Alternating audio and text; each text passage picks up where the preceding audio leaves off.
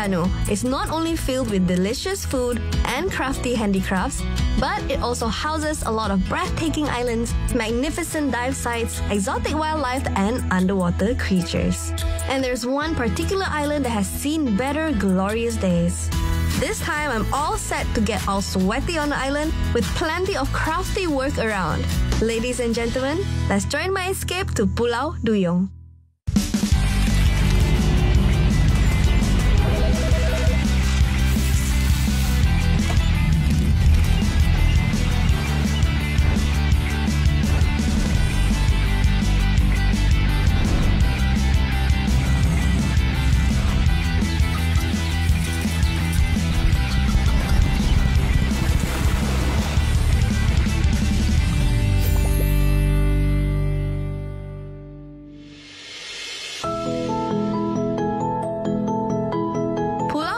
Was once divided into Duyong Besar and Duyong Kecil before they merged. And visitors can either take a boat near Pasar Payang or cross the Sultan Mahmud Bridge to get there. Due to its geographical location and the availability of hard-quality raw materials like pokok cengal, the island became famous as one of the top places for boat builders, and the orders came from all around the world. Unfortunately, due to a number of factors like depleted trees, rising labor costs, shortage of skilled craftsmen, and modernization, people now prefer fiber-built boats instead. Now I can't just sit around and let the heritage and craftsmanship of boat building be forgotten. It's time for me to get some heritage lessons about Pulau Duyong from the locals' perspectives. Learn about the local culture and study the life of a seafarer, Encik Wan Nordin Wan Abdullah. The plan is to start small and go big, like people always say. I am meeting Encik Wan Nordin, an experienced sailor, expert and skillful boat builder of both big and small, who is now a miniature and replica craft master. Buk ni dikira ni pulau besar negeri Terengganu. Biasa buk ni dia untuk berdagang. Besar sikit lah, dia sampai dekat-dekat kurang daripada 100 kaki lah. Ni dia nama dia apa yang ni? Ini dipanggil perahu kolek lincang. Kolek? Lincang. Kolek lincang. Ni untuk tangkap ikan. Oh, sama? Sama semua. Oh, cuma ni replika yang lagi besar. Ya, biasa kita buat buk kayu cengal lah. Dia memang tahan lama. Buk yang betul-betul pun pakai kayu cengal. Oh, dan OG lah. Original punya material. Lah, betul lah. Encik Wan receives orders from all around the world thanks to the magnificent quality of work he produces, as people are starting to appreciate the artistic work of miniature boats. He then gave me a chance to experience the nitty-gritty of miniature boat building. Now, I just don't know how it would turn out, but I'm definitely up for the challenge, even with my limited set of skills. Sebelum buat boat, kita ada pelang dia. Contoh. Okay. Pelang dia, yang pertama ni, awak mesti buat dia punya bawah dulu. Oh. Okey, awak ikut dia. Awak lukis dia ikut ni. Oh, okay. The beginning process of the miniature boat starts with this block. After the tracing, all you gotta do is bring it to the saw table and cut it according to the shape that we just drew just now. So this is the two pieces. So now all you gotta do is glue them together. You really need to focus and concentrate while building the miniature boat. It might be tiny, but it certainly packs a punch.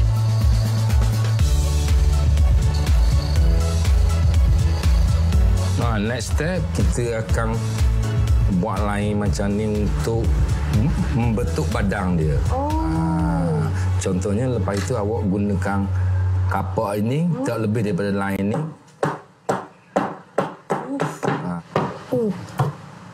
Oh, when Abang Wan does it, it looks so easy. Okay, get up. It might be just a small-scale miniature boat, but I'm already breathless, yet overwhelmed by the delicate and intricate process involved.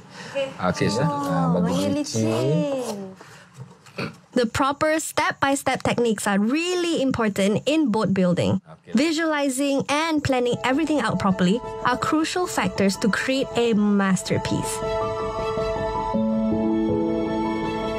Alright guys, I'm halfway done. Isn't she pretty? So I already did the painting job, which is black and white, inspired by Terengganu's flag, but it's not done yet, so don't judge me yet. And also the rigging, which is the ropes to support the main pole. So now all I gotta do is set up the sail. But before we set up the sail, I gotta cut the pieces. Cik Wan already did the outlines for my sail. So all I gotta do now is trace it and cut it and apply it.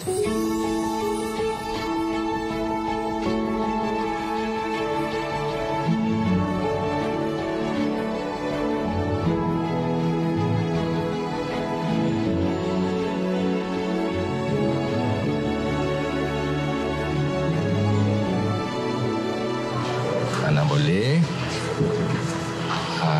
Gitu. Okey, gitu. Ta-da! Escape from KL. A customized sticker for my customized boat.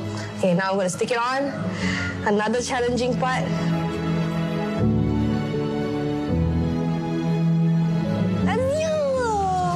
Dah siap ni? Siap.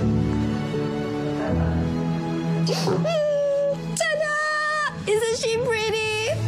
Terharu pula. Terima kasih lah Cik Wan sebab ajar Nita. Nita pun dapat belajar macam mana nak buat boat craft miniature sendiri. I'm so proud of myself! Now that my craft is complete, all that is left is to frame it and admire the beautiful piece we just completed. You have no idea how much I am proud of myself for completing this masterpiece.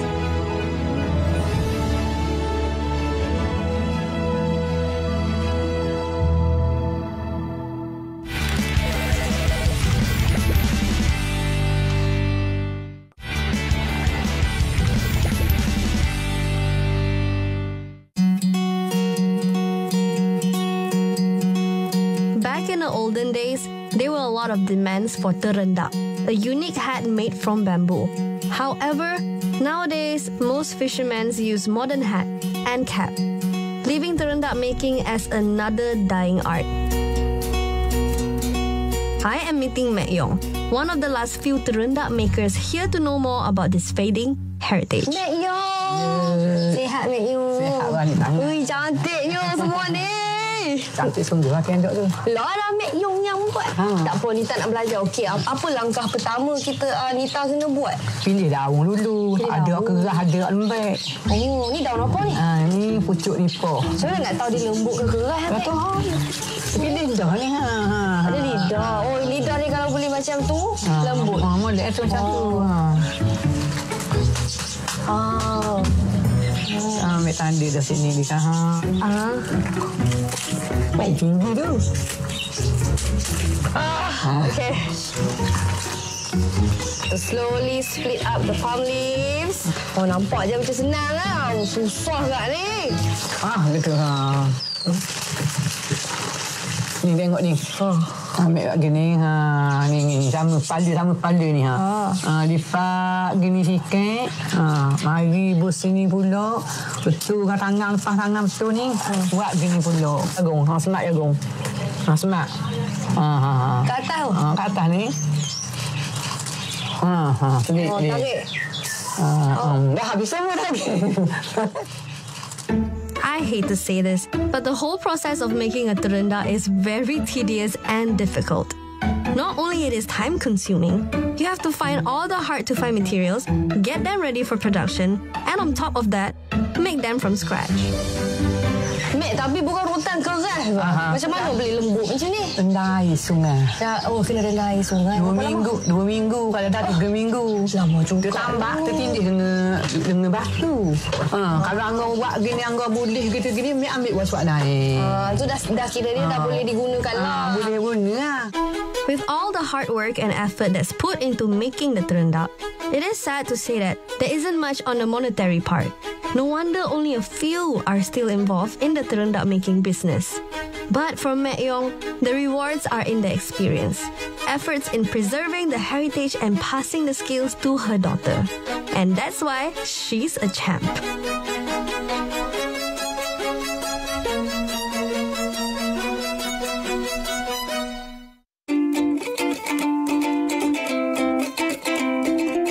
So, after learning a bit about boat building, trying my hands on terengganu making, I have one more captivating person to meet here. She has has been compiling everything related to boat building in the many books she has written for the world to know. She just won't let the traditional ways of boat building be forgotten. She's the one and only Puan Rohani Longget, fondly known as Mamo. What's that? What is so pretty? That's for you. That's for me? Okay. Do I wear this? Yeah. Nak tukar baju? Nak tukar? Oh, tak apa. Saya ada cara sendiri. Saya sangat pandai. Nak tengok lah, Mama, macam mana saya tukar. Di atas sini. Atas sini. Okay, guys. I'm gonna change. Mama, wait, ya. Tada! Dah siap. Mama boleh tak? Okey, cantik. Boleh. Ni ke sejarah Pulau Duyong, Mama? Ini saya suka baru keluar buku dan dalam buku itu ada gambar orang yang buku awak-awak nakoda yang jadi trader nasi beras dari Thailand, apa lagi, tapi yang utama garam sebab masa tak ada elektrisiti, tak ada peti. Sebenarnya apa yang tertarik Mamu untuk stay kat sini sebenarnya?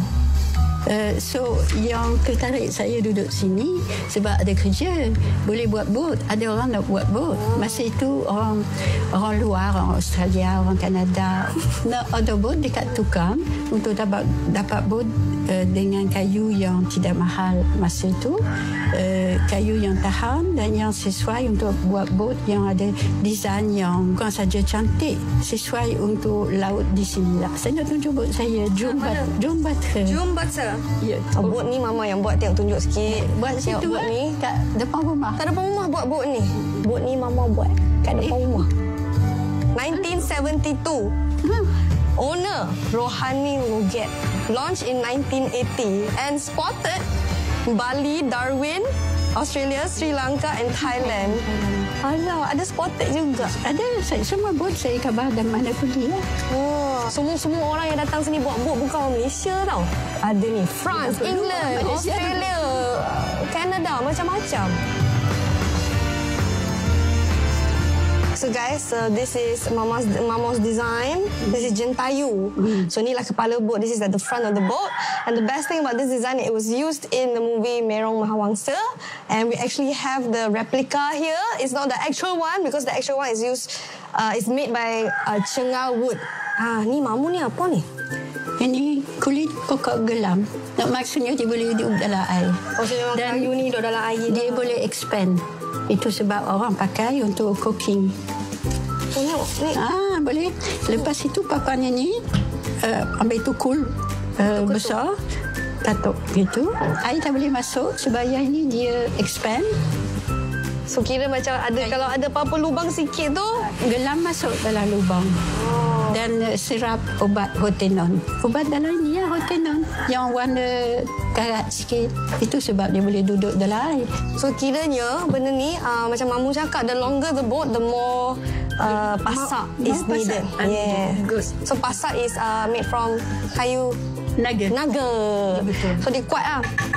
Dengar tu. So kiranya benda ni macam sponge letak dekat in between all the wood. Cengal, gelam, naga. Perfect combination lah untuk buat boat. Alright guys, so now we've seen everything in theory, we've seen books and paintings that Mamu showed me, but I want to see the real thing, where it actually all happened. So Mamu's going to bring me on a tour, and yeah, we're just going to clean up a bit and I'll see you guys later. Okay, Mamu, simpan macam ni ke?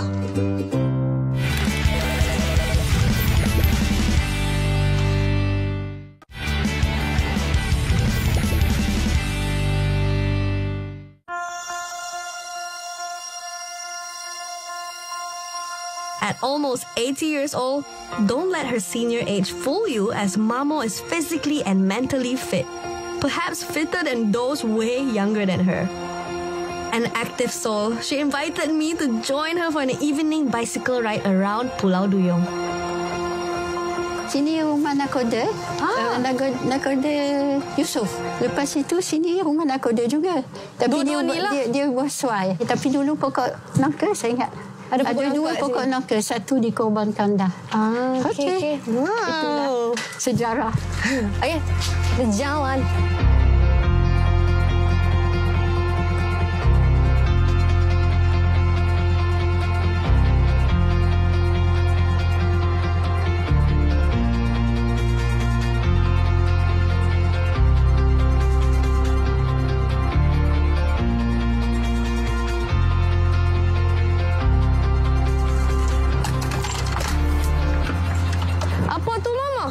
bos kuci biasa, tapi dia panjang. Mama nak naik ke? Dah. Nak tengok. Tak perlu. Oh, ni lah pasak Ya, tak nampak. Ada dalam. Oh ya, tapi nampak kayu dia cantum, Cara dia bentuk. Oh, membulat ke dalam. Cantik. Dia tak perlu besar-besar.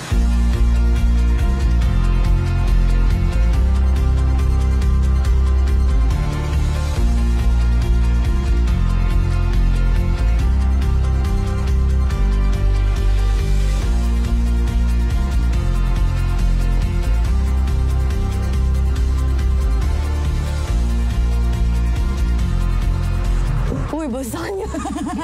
It's so big. Itu yang saya kata macam tu. 3 I feel lapis.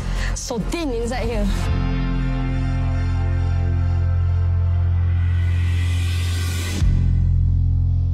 Mama nak tanya. Tadi kan Mama cerita pasal pasak tu kan? Ni ke? Kat dalam ni Sini. Ya, ya. So kiranya sebab Mama kata kan masuk air dia kembang kan? Kalau ada sedikit titik atau kelembapan, dia akan kembang. Tapi selalunya Mama dikembang sebelum naik laut ke? Yalah. Dia siap. Dia siap lah. Dia memang buat semua sekali. Okay. So apparently macam lepas pasak kan, masa kita nak basahkan the cenggal wood, they actually do it everything dah buat dah. So kiranya they'll wet the wood, make sure the wood is all okay, and then they build it on the ship. So that is how you get this type of quality, the best quality in the world. Mama, apa tu? Tunggulah saya. Buyang.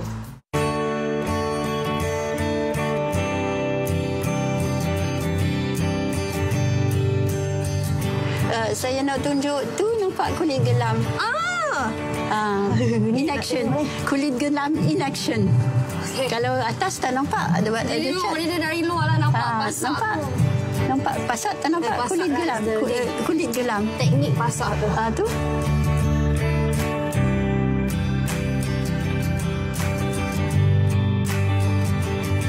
Listening to all Mamo's captivating stories and anecdotes is an experience that you can't put a price on. They are not just straight from the textbook lessons, as I got to know the real deal about the village and actually see the place where the boat is being built and sample of a chengal tree, which is used in boat building.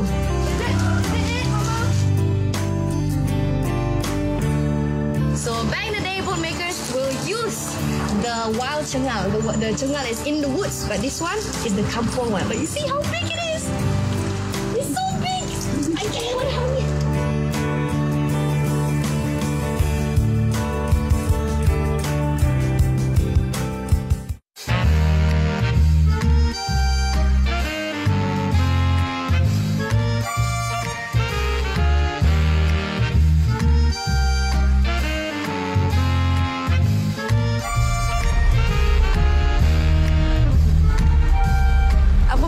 Sini, when you first came, masa mula-mula datang, umur berapa?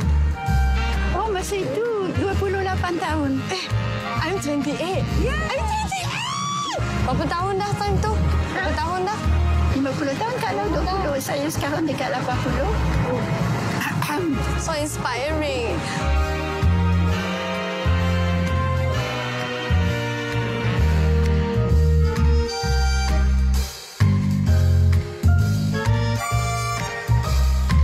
It's a different view, totally different.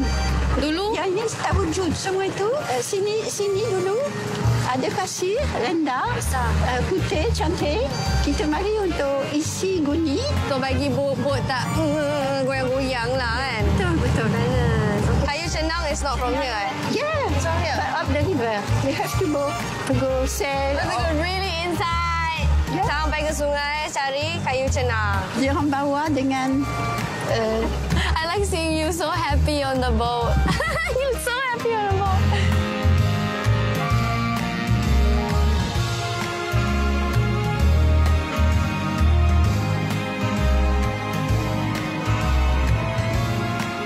Maksud ni drawbridge ni baru lagi kan? Baru zaman dulu tak ada jambatan? Tak ada. Kena naik bot lah. Itu sebab dia orang buat drawbridge. Sebab dia malu. Dia tutup kuala. Takut kuala rasa terikat. Jadi dia kata tak apa, kita boleh buka. Jadi Sungai Terengganu tak marah. It is only after I got to do all the activities here that I truly understand all the trials and hardship that people like Encik Wan, Mek Yong, Mamo and others go through in the delicate efforts to preserve their arts and crafts. It is such a wonder that Malaysia is filled with handicrafts that are appreciated worldwide. The Pulau Duyong escape has really taught me the importance of preserving the heritage, which I hope will be continued in years to come. The afternoon with Mamo was definitely the highlight of my trip. Being in the presence of a woman who has lived her life to the fullest, filled with knowledge and experience that will be the envy of most people, and with her sharing a fraction of her stories with me was such an honor. And the time when she went on her usual bravado mode of climbing up to the roof of the boat, oh my goodness, that got me really worried. But apparently that was how people used to ride boats when there were no more space inside. The rooftop certainly gives the best view, so I have to agree. After all the excitement that Pulau Duyong offered me, watching the sunset while cruising across the river triggered a self-reflection mode within me. Till we meet again, here's me leaving Pulau Duyong with a heavy heart but filled with memories.